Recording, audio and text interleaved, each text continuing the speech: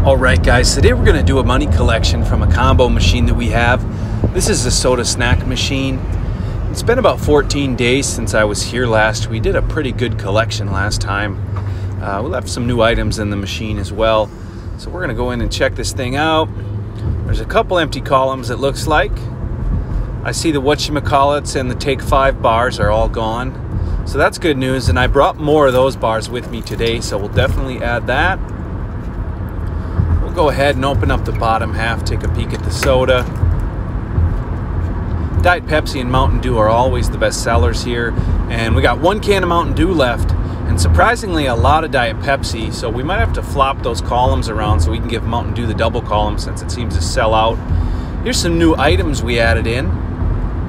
Added more of the Take 5s and a good amount of the whatchamacallit bars today.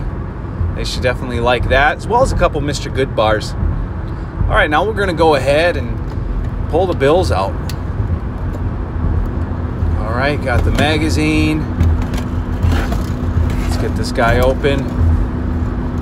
Alright, so for 2 weeks, definitely got a nice little stack of money here.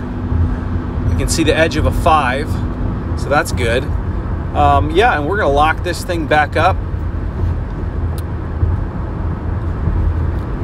Got it restocked and it's good to go. So today we did a grand total of $48 in cash.